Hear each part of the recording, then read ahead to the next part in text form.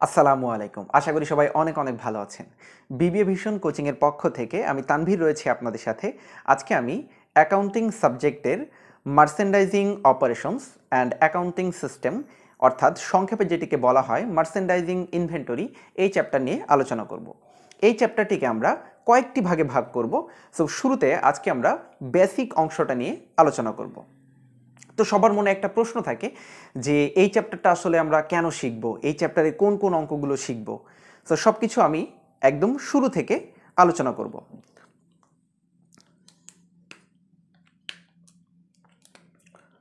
আমরা কাজের ধরন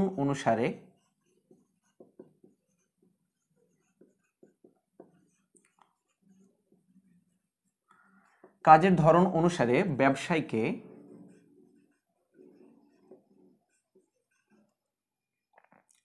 চার ভাগে ভাগ করা যায়।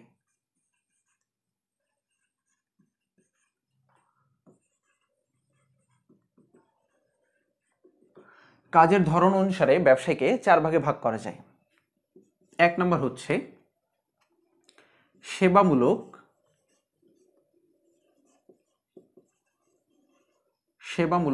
প্রতিষ্ঠান।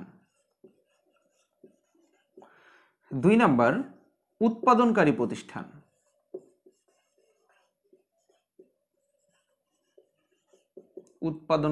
প্রতিষ্ঠান। তিন নম্বর হচ্ছে পণ্য দ্রব্য ব্যবসায় প্রতিষ্ঠান এবং চার নম্বর হচ্ছে মিশ্র প্রতিষ্ঠান। এই মোট চার ধরনের ব্যবসায় প্রতিষ্ঠান আমরা দেখতে পারি। তো আমরা আজকে যেটি করব সেটা হচ্ছে পণ্য দ্রব্য ব্যবসায় প্রতিষ্ঠান, অর্থাৎ যে প্রতিষ্ঠান অন্যের উৎপাদিত পণ্য ক্রয় করে নিয়ে এসে আবার সেই পণ্যটা বিক্রি করে, অর্থাৎ তাকে বলা হয় মার্চেন্ডাইজিং প্রতিষ্ঠান। এই মার্চেন্ডাইজিং প্রতিষ্ঠানের অঙ্কই আমরা শিখব। তো মার্চেন্ডাইজিং চ্যাপ্টারের মধ্যে আমরা কি কি ধরনের অঙ্ক করব সেটা আমি আলোচনা করে দিচ্ছি। সবার প্রথমে আমরা শিখব জার্নাল। জার্নালকে আবার দুই ভাগে ভাগ করা যায়। একটাকে বলে পিরিয়ডিক, অন্যটাকে বলে পারপেচুয়াল। পিরিয়ডিক সিস্টেমের বাংলা হলো কালীন বা কালান্তিক। পারপেচুয়ালের বাংলা হলো নিত্য বা অবিরত। সো আমরা যখন জার্নাল শিখব তখন আমরা এই বিষয়টা আরো ক্লিয়ার হয়ে যাব। এরপরে আমরা শিখব জার্নালের গ্রস মেথড, আবার জার্নাল করার সময় নিট মেথড। গ্রস মেথডে কিভাবে জার্নাল করতে হয় এবং নিট মেথডে কিভাবে জার্নাল করতে হয় আমরা এটাও শিখব। নিট মেথডের আরেকটি নাম আছে, এটাকে বলা হয় ডিসকাউন্ট মেথড। নিট মেথড বা ডিসকাউন্ট মেথড। এরপরে আমরা শিখব ফিফো মেথড।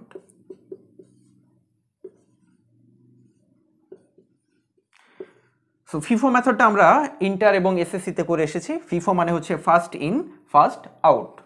এরপর আমরা শিখব LIFO method. LIFO means last in first out. এরপর শিখব কিভাবে ফিফো থেকে জার্নাল করতে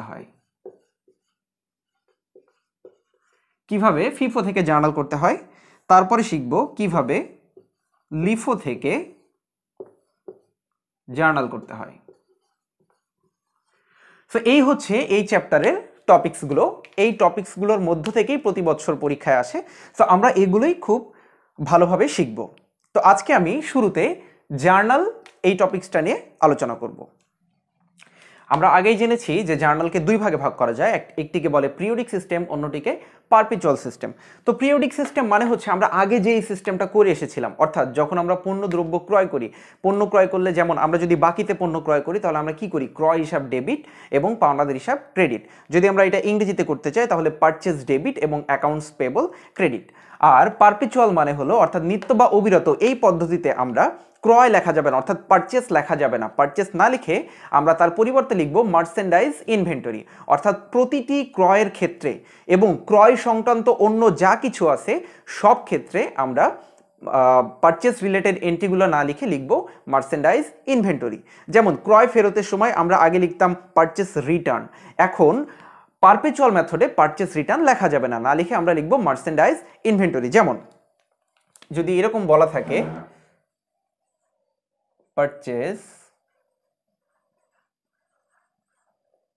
purchase goods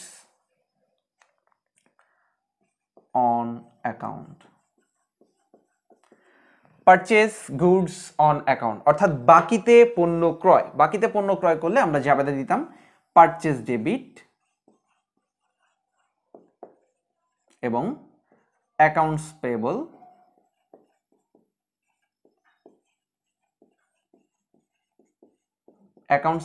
credit.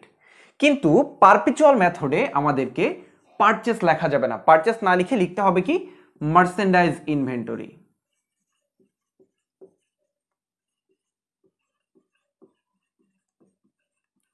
Merchandise inventory debit, আর অ্যাকাউন্টস পেবলের জায়গায় অ্যাকাউন্টস পেবলই হবে, এটার কোনো পরিবর্তন নাই, অ্যাকাউন্টস পেবল ক্রেডিট। অর্থাৎ আমরা দেখলাম যে পিরিয়ডিক সিস্টেমে আমরা 9-10 থেকে যে নিয়মে শিখে এসেছি, ক্রয় করলে পারচেস ডেবিট এবং অ্যাকাউন্টস পেবল ক্রেডিট। আর পারপিচুয়াল মেথডে নিত্য বা অবিরত বা আধুনিক পদ্ধতিতে আমরা যেটা শিখি সেখানে এই পারচেস লেখা যাবে না, পারচেস না লিখে লিখতে হবে মার্চেন্ডাইজ ইনভেন্টরি। শুধু ক্রয়ের ক্ষেত্রে না, ক্রয় ফেরত, ক্রয় পরিবহন, ক্রয় বার্তা সব ক্ষেত্রে আমরা মার্চেন্ডাইজ ইনভেন্টরি লিখব। যেমন যদি এরকম আসে purchase return টাকা 20,000, যদি এরকম আসে আমরা তখন জাবেদা দিব অ্যাকাউন্টস পেবল ডেবিট, ধরে নিলাম এটা বাকিতে, অ্যাকাউন্টস পেবল ডেবিট আর পারচেস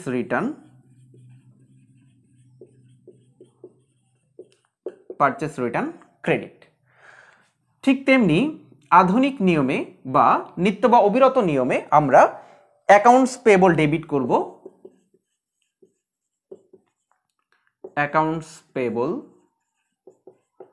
ডেবিট, এবং পারচেস রিটার্ন লেখা যাবে না, অর্থাৎ পারচেস রিলেটেড কোনো ওয়ার্ডই লেখা যাবে না, এই জায়গায় আমরা লিখব মার্চেন্ডাইজ ইনভেন্টরি।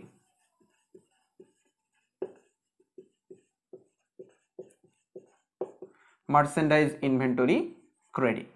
অর্থাৎ বন্ধুগণ আমরা দেখলাম যে ক্রয় ফেরতের ক্ষেত্রে accounts payable debit, purchase return credit, কিন্তু পারপিচুয়াল মেথডে অ্যাকাউন্টস পেবল ডেবিট এবং পারচেস রিটার্নের পরিবর্তে মার্চেন্ডাইজ ইনভেন্টরি হয়। ঠিক তেমনি ক্রয় পরিবহনের ক্ষেত্রেও তাই, ক্রয় পরিবহনের ক্ষেত্রে আমরা লিখতে পারি ট্রান্সপোর্টেশন ডেবিট এবং হচ্ছে ক্যাশ ক্রেডিট, যদি নগদে হয় ট্রান্সপোর্টেশন ডেবিট, ক্যাশ ক্রেডিট। আর এক্ষেত্রে ট্রান্সপোর্টেশন ইন লেখা যাবে না, মানে ক্রয় পরিবহন লেখা যাবে না, না লিখে আমাদের লিখতে হবে merchandise inventory debit, cash credit. তো এই হচ্ছে ক্রয়ের ক্ষেত্রে। আমি যদি বিক্রয়ের ক্ষেত্রে একটু যাই তাহলে আমি দেখব যদি পণ্য বিক্রি করে, যে সেলস গুডস অন অ্যাকাউন্ট, অর্থাৎ বাকিতে পণ্য বিক্রয়, বাকিতে পণ্য বিক্রয় করলে সেক্ষেত্রে আমরা জাবেদা শিখেছি accounts receivable debit,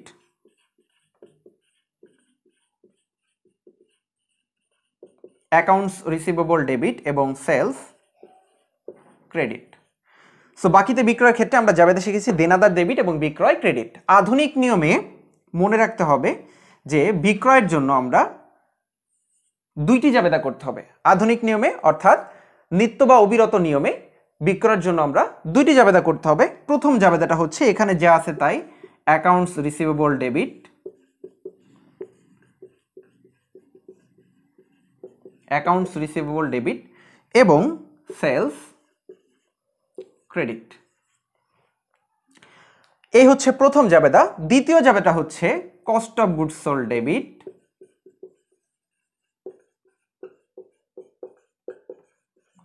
merchandise inventory credit, merchandise inventory credit. So বিক্রয়ের ক্ষেত্রে মনে রাখতে হবে যে বিক্রয়ের ক্ষেত্রে আমাদেরকে দুইটি জাবেদা করতে হবে সবসময়। শুধু বিক্রয়ের ক্ষেত্রে না, বিক্রয় ফেরতের ক্ষেত্রে, অর্থাৎ বিক্রয় এবং বিক্রয় ফেরতের ক্ষেত্রে আমাদের সবসময় দুইটি জাবেদা করতে হবে পারপিচুয়াল মেথডে। সো বিক্রয় জাবেদাটা কি? Account receivable debit, sales credit, R cost of goods sold debit, merchandise credit. এখন প্রশ্ন হলো যে ভাইয়া এখানে দুইটি জাবেদা কেন? সো তাদের জন্য আমি একটু লিখে দিচ্ছি এখানে। যদি এন্ট্রিটা এরকম আসে, সেলস গুডস অন অ্যাকাউন্ট টাকা 20,000, কস্ট টাকা 15,000। সো বন্ধুরা, বিক্রয়ের ক্ষেত্রে পারপিচুয়াল মেথডে এরকম ব্র্যাকেটে একটা টাকা দেওয়া থাকবে কস্ট মূল্য। এই কস্ট মূল্যর জন্যই কিন্তু এই নিচের অতিরিক্ত জাবেদাটা দিতে হবে। অর্থাৎ আমরা যদি জাবেদা করে account receivable debit, sales credit 20,000 টাকা, আর এই cost of goods sold debit, merchandise inventory credit, এটার জন্য টাকা লিখবো আমরা 15,000 টাকা।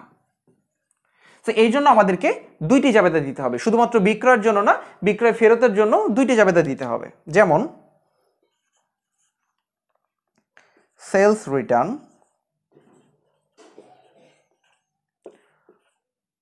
অন অ্যাকাউন্ট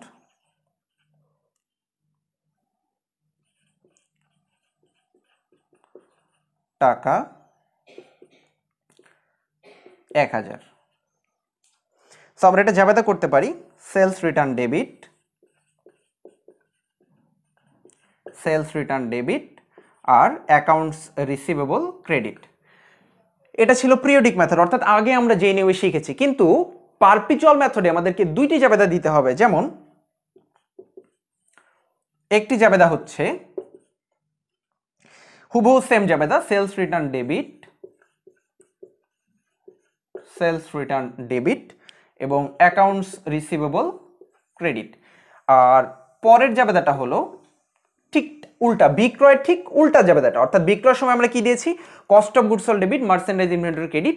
এখন ঠিক উল্টা জাবেদা দিব, অর্থাৎ মার্চেন্ডাইজ ইনভেন্টরি, আমি শর্টে লিখছি, পরীক্ষার খাতায় কিন্তু ফুল লিখতে হবে। Merchandise inventory debit, cost of goods sold, cost of goods sold credit. অর্থাৎ বিক্রয় ফেরতের ক্ষেত্রেও কিন্তু ওই ব্র্যাকেটের কস্ট মূল্যটা দেওয়া থাকবে। সো এই ছিল হচ্ছে আমাদের বেসিক ফর্মুলা। সো আমরা এখন সরাসরি অঙ্কে চলে যাব, তাহলে বিষয়গুলো আরো কনসেপ্টটা ক্লিয়ার হয়ে যাবে। সো বন্ধুরা, জাবেদার ফর্মুলা আমরা সবাই জানি। প্রথমে আমরা যে অঙ্কটা করব তার জন্য একটা জাবেদা করে নিব।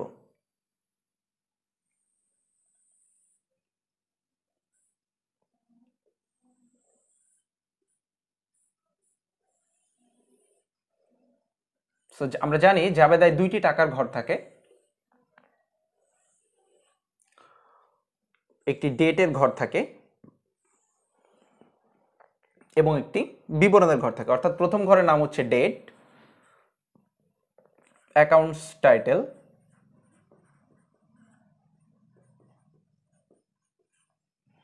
Accounts title.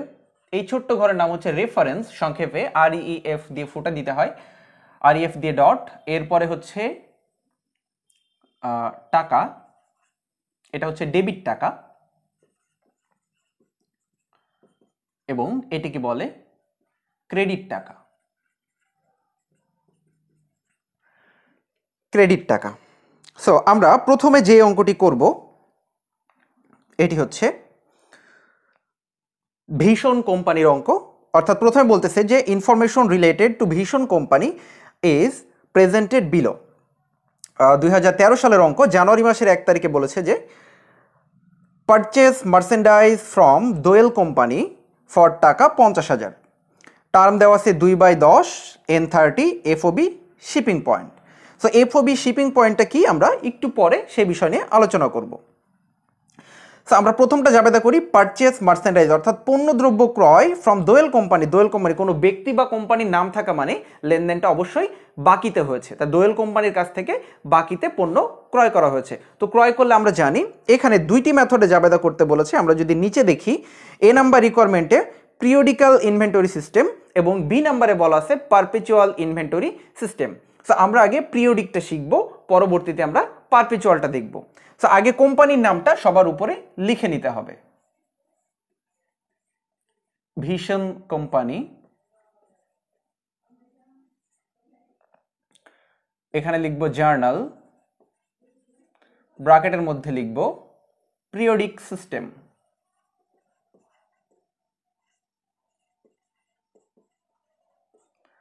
Vision company journal periodic system. তো আমরা প্রথমে পণ্যদ্রব্য ক্রয় করলে জাবেদা দিতে হয় পিরিয়ডিক মেথডে জাবেদা দিতে হয় পারচেজ ডেবিট এবং যেহেতু বাকিতে অ্যাকাউন্টস পেয়েবল ক্রেডিট। পরীক্ষার হলে আবারও বলছি সম্পূর্ণটা লিখতে হবে। অ্যাকাউন্টস পেয়েবল ক্রেডিট টাকা দেওয়া আছে 50,000, আমিও 50,000 দিব, এখানেও 50,000।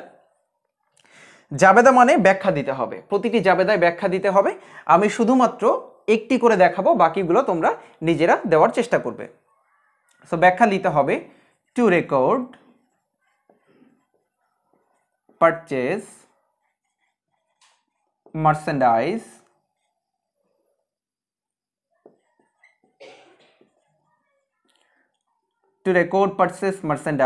On account. সো প্রতিটি জাবেদার ক্ষেত্রে টু রেকর্ড দিয়ে শুরু করতে হবে। তাহলে এখানে যদি ব্যাখ্যা দিই accounts title and explanation, accounts title and explanation এভাবে লিখতে হবে। সো এটি ছিল আমাদের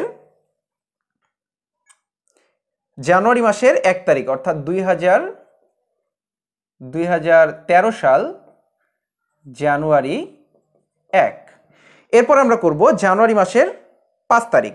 তার আগে বলে নিই এখানে যে 2/10 N30 যে শর্তটা দেওয়া আছে, এই শর্ত এখন কোনো কাজে আসবে না, কারণ আমি মাত্র পণ্যদ্রব্য ক্রয় করেছি। যখন আমি টাকা পরিশোধ করব তখন এই শর্তের কাজ আসবে।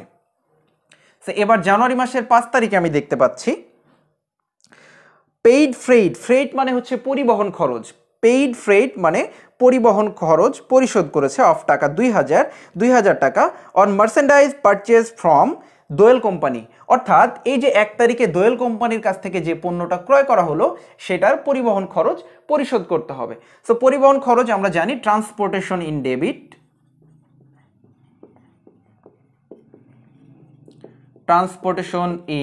Debit cash credit. পরিবহন খরচ সাধারণত নগদেই হয়, টাকা হচ্ছে 2,000। সো বন্ধুরা আমরা ব্যাখ্যায় যাচ্ছি না, ব্যাখ্যা নিজের মতো করে দিয়ে নিলেই হবে, টু রেকর্ড দিয়ে শুরু করলেই হবে।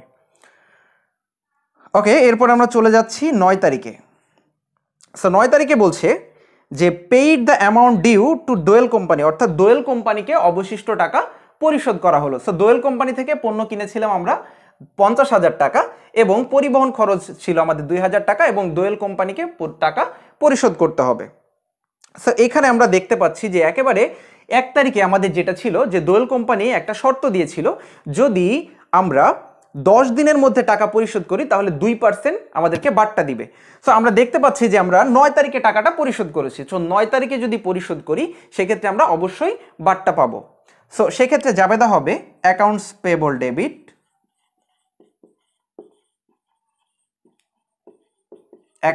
ডেবিট, অর্থাৎ দোয়েল কোম্পানি আমার কাছে পাই 50,000 টাকা, কিন্তু আমি তো 50,000 টাকা দিব না, কারণ আমি 10 দিনের মধ্যে টাকা পরিশোধ করেছি। সেক্ষেত্রে অবশ্যই আমি 2% বাট্টা পাবো বা ছাড় পাবো।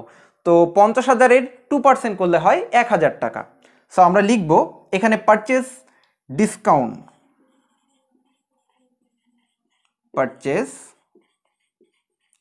ডিসকাউন্ট ক্রেডিট 1,000 টাকা।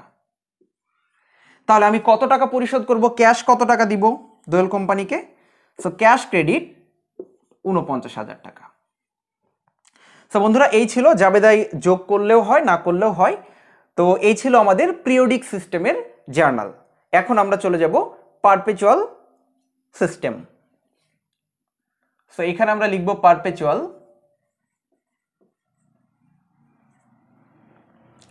সব ঠিক আছে। এবার 1 তারিখে চলে যায় সরাসরি। আমরা সবাই জানি যে পিরিয়ডিক সিস্টেমে এখানে পারচেস লিখতে হয়, কিন্তু পারপেচুয়াল সিস্টেমে কি লিখতে হয়? Merchandise inventory, right? Merchandise inventory, merchandise inventory debit, accounts payable credit সব সেম। 5 তারিখে যে ট্রান্সপোর্টেশন ইন, ট্রান্সপোর্টেশন ইন মানে হচ্ছে ক্রয় পরিবহন এবং ট্রান্সপোর্টেশন আউট মানে হচ্ছে বিক্রয় পরিবহন। সো এই ক্রয় পরিবহন লেখা যাবে না, ক্রয় পরিবহনের পরিবর্তে কি লিখতে হবে? মার্চেন্ডাইজ ইনভেন্টরি,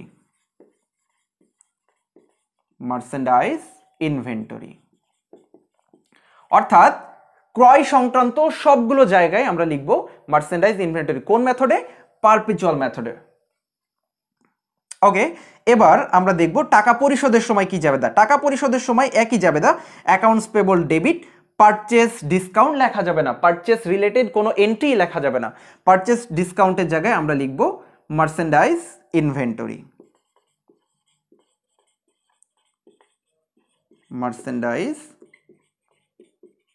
ইনভেন্টরি ক্রেডিট 1000 টাকা। সো এই ছিল আমাদের পারপেচুয়াল সিস্টেমের জাবেদা। সো এখন আমরা পরবর্তী অঙ্কটাই চলে যাব। সো এখন আমরা যে অঙ্কটি করব, following the data relates to Donald Trump company. Donald Trump কোম্পানির একটা অঙ্ক আমরা করব। বলছে on January 1, 2013 purchase merchandise for টাকা 60,000 ফ্রম মেসি কোম্পানি। টার্মস দেওয়া আছে 2/10 N30 FOB shipping point. So এই অঙ্কটা আমাদের কি করতে হবে? একেবারে লাস্টের লাইন বলা আছে যে periodical and perpetual inventory system, দুইটা মেথডে করতে বলেছে। সো আমরা পিরিয়ডিক্যালটা করব না, এটা তোমরা খুব সহজেই পারবা। আমরা পারপেচুয়ালটা দেখাবো, অর্থাৎ যেখানে মার্চেন্ডাইজ ইনভেন্টরির কাজ হবে। তো আমরা শুরু করি ডোনাল্ড ট্রাম্পের অঙ্কটা। প্রথমে আমরা 2013 সাল জানুয়ারি 1। সো জানুয়ারি 1 তারিখে পণ্য ক্রয় করেছে। পণ্য যদি ক্রয় করে আমরা জানি জাবেদা কি হয়? পারপেচুয়াল মেথডে merchandise inventory debit, merchandise inventory debit, এবং যেহেতু একটা কোম্পানির নাম আছে বাকিতে ক্রয় করেছে তাহলে অ্যাকাউন্টস পেয়েবল ক্রেডিট। টাকা লিখব কত? 60,000। এখানেও আমরা শর্ত কোনো কাজ নাই, কারণ যখন আমরা টাকা পরিশোধ করব তখন আমরা শর্তটা খেয়াল করব। আরেকটা জিনিস বলেছিলাম পরে বলবো, সেটা হচ্ছে FOB শিপিং পয়েন্ট। একটু তোমাদের জানার সুবিধার্থে আমি একটু বলে নিচ্ছি। FOB শিপিং পয়েন্ট,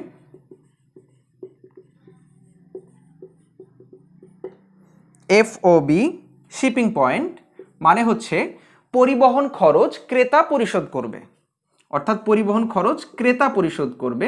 আরেকটা লেখা আছে FOB ডেস্টিনেশন, এর মানে হলো পরিবহন খরচ বিক্রেতা পরিশোধ করবে। সো অঙ্কের মধ্যে এটা প্রায় দেওয়া থাকে। FOB শিপিং পয়েন্ট মানে পরিবহন খরচ ক্রেতা পরিশোধ করবে এবং FOB ডেস্টিনেশন মানে পরিবহন খরচ বিক্রেতা পরিশোধ করবে। সো এটা যখন পরিবহন আসবে তখন আমরা এই বিষয়টা দেখব। সো এখন আমরা আবার অঙ্কে চলে যাই। তাহলে আমরা দেখলাম যে পণ্য ক্রয় করছে, so merchandise inventory debit, accounts payable credit. টাকা বসানো শেষ, ব্যাখ্যাটা আমরা দিচ্ছি না, ব্যাখ্যা তোমরা দিয়ে নিবা। ওকে, এরপরে আমরা চলে যাই জানুয়ারি মাসের 2 তারিখে। এখানে বলছে যে the appropriate party paid the freight. এই যে ফ্রেট মানে হচ্ছে পরিবহন, অ্যাপ্রোপ্রিয়েট পার্টি মানে হচ্ছে এখানে লেখা ছিল FOB shipping point. Shipping point মানে কে দিবে? ক্রেতা দিবে, অবশ্যই ক্রেতা পরিশোধ করবে। সো পরিবহন খরচ পরিশোধ করেছে 2000 টাকা। সো পরিবহন খরচ অর্থাৎ এটা হচ্ছে ক্রয় পরিবহন। সো আমরা ক্রয় পরিবহন লিখতে পারবো না, আমরা লিখবো merchandise inventory, merchandise inventory, merchandise inventory debit, cash credit. পরিবহন কত 2000 টাকা, আমরা লিখব 2000 টাকা। ওকে, ক্লোজ। এরপরে আমরা দেখব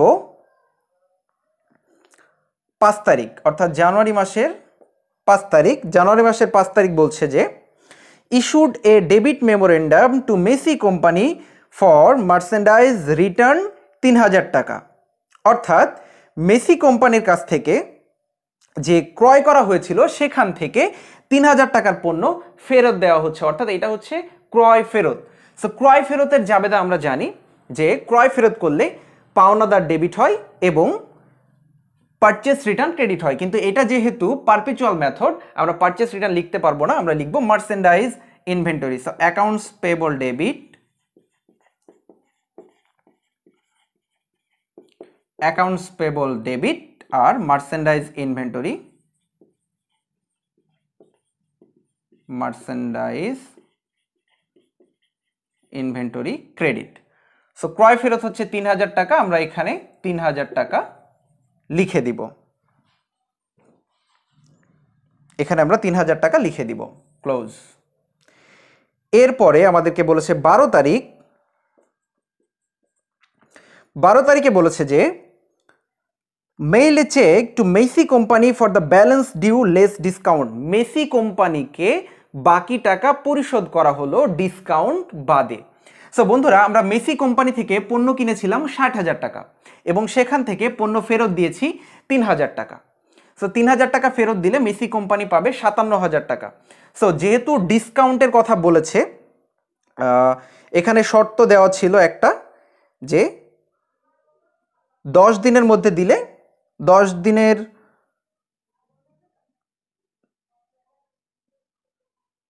দিনের মধ্যে দিলে ডিসকাউন্ট পাওয়া যাবে, কিন্তু আমাদেরকে এখানে বলেছে যে লেস ডিসকাউন্ট, ডিসকাউন্টটা বাদ দিয়ে দেখাতে হবে।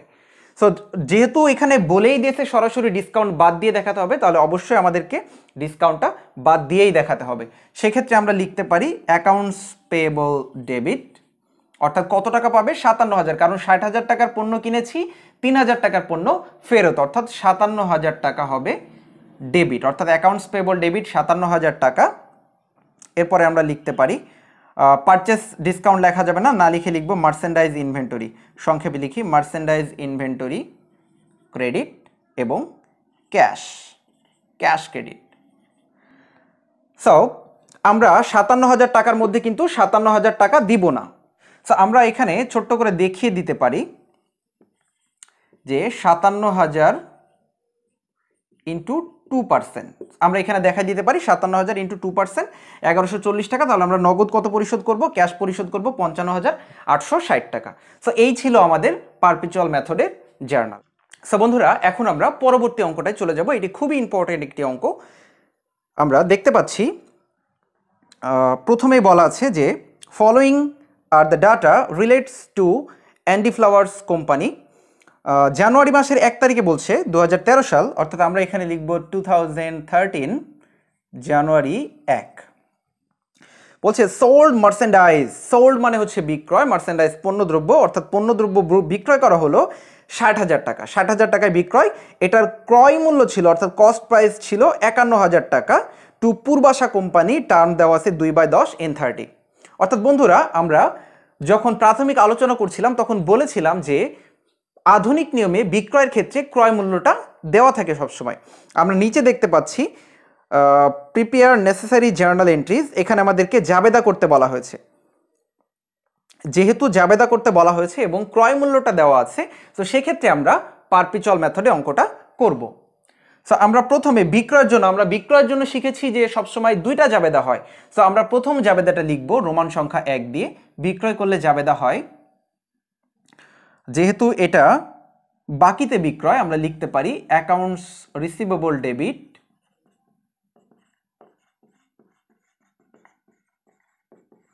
অ্যাকাউন্টস রিসিভেবল ডেবিট এবং সেলস ক্রেডিট। কত টাকা বিক্রি করেছি, 60,000 টাকা, আমি লিখব 60,000 টাকা। এই ছিল আমার প্রথম জাবেদা। এখানে যদি ব্যাখ্যা দিতে চাই তাহলে ব্যাখ্যা দিব যে two record sales merchandise on account. এবং পরবর্তী জাবেদাটা আমরা শিখেছিলাম যে cost of goods sold debit,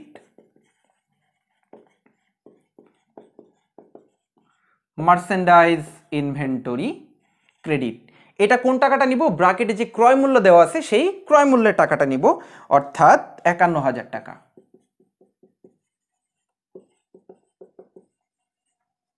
close. So এইটারও ব্যাখ্যা দিতে হবে যে two record cost of goods sold, দুইটার জন্য আলাদা আলাদা ব্যাখ্যা দিতে হবে। ওকে, এবার আমরা চলে যাচ্ছি জানুয়ারি মাসের ২ তারিখ। সো জানুয়ারি মাসের ২ তারিখ আবারও বলছে সোল্ড মার্চেন্ডাইজ ফর টাকা ৪০,০০০, কস্ট প্রাইস ৩৪,০০০। আবারও সেম জাবেদা, একই রকমভাবে রোমান সংখ্যা ১ দিয়ে অ্যাকাউন্টস রিসিভেবল, সরি এখানে নগদে বিক্রি করছে, তাহলে আমরা লিখতে পারি অ্যাকাউন্ট রিসিভেবলের জায়গায় ক্যাশ ডেবিট সেলস ক্রেডিট। এখানে নগদে বিক্রি করেছে, নগদে বিক্রি করেছে ৪০,০০০ টাকা, আমরা লিখব ৪০,০০০ টাকা। এবং পরের জাবেদাটা দিব আমরা same Jabeda, cost of goods sold debit, cost of goods sold debit এবং মার্চেন্ডাইজ ইনভেন্টরি ক্রেডিট। ক্রয় মূল্য এখানে দেওয়া আছে ৩৪,০০০ টাকা, সো আমরা লিখব ৩৪,০০০ টাকা। ওকে, সো এই ছিল আমার ২ নম্বর জাবেদা। এবার আমরা ৫ তারিখ অর্থাৎ জানুয়ারি মাসের ৫ তারিখে চলে যাব। ৫ তারিখে বলছে send A credit memorandum two Purbasha company for merchandise return টাকা ৩,০০০, কস্ট প্রাইস ২৫৫০। অর্থাৎ আমরা যে পূর্বাশা কোম্পানিকে বিক্রি করেছিলাম এখন সেখান থেকে ফেরত আসছে, অর্থাৎ এটা হচ্ছে বিক্রয় ফেরত। বিক্রয় ফেরতের জাবেদা হচ্ছে সেলস রিটার্ন ডেবিট আর অ্যাকাউন্টস রিসিভেবল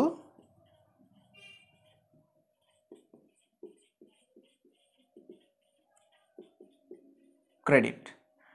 অর্থাৎ বন্ধুরা শুধুমাত্র ক্রয়ের ক্ষেত্রে কিন্তু মার্চেন্ডাইজ লিখতে হয়, ক্রয় ফেরতের ক্ষেত্রে মার্চেন্ডাইজ, বিক্রয় ফেরতের কিন্তু বিক্রয় ফেরতই লিখতে হবে, অর্থাৎ sales return debit account receivable credit. কত টাকার পণ্য ফেরত আসছে?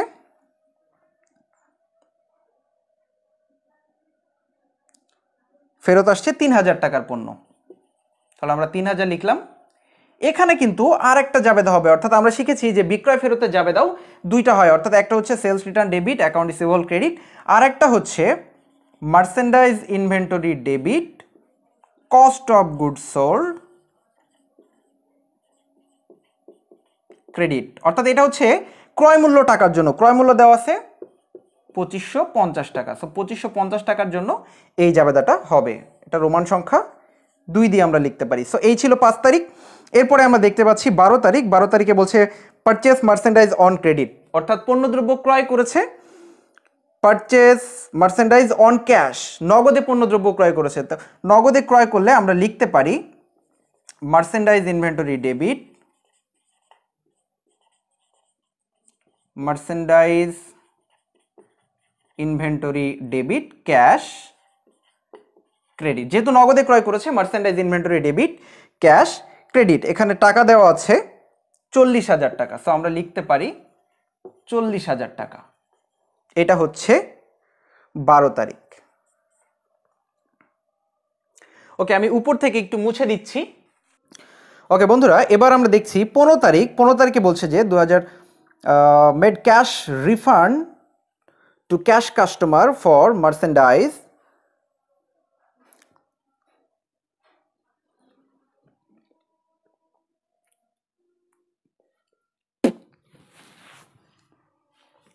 ওকে বন্ধুরা, এবার আমরা ১৫ তারিখে চলে যাব, জানুয়ারি ১৫ তারিখ। ১৫ তারিখে বলছে যে made cash refund two cash customer for merchandise return টাকা ২,০০০, কস্ট প্রাইস ১৭০০। অর্থাৎ যার কাছে আমরা নগদে বিক্রি করেছিলাম সেখান থেকে ফেরত আসছে, তাহলে আমরা জাবেদা দিতে পারি sales return debit cash credit. অর্থাৎ আমরা জানি বিক্রয় ফেরতের জাবেদা দুইটি হয়, এটি হচ্ছে ১ নম্বর sales return debit cash credit, টাকা দেওয়া আছে ২,০০০ টাকা। আমরা রোমান সংখ্যা 2 দিয়ে আরেকটা জাবেদা দেখতে পাই যে merchandise inventory debit cost of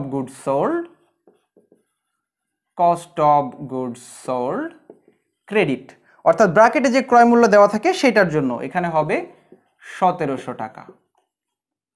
ওকে, এই ছিল আমাদের 15 নাম্বার। ওকে, এবার আমরা 16 তারিখে চলে যাব। বলছে received cash refund for merchandise return purchase at জানুয়ারি 12 তারিখে আমরা চলে যাই। 12 তারিখে আমরা একটা পণ্য ক্রয় করেছিলাম নগদে, সেই পণ্যটা এখন ফেরত।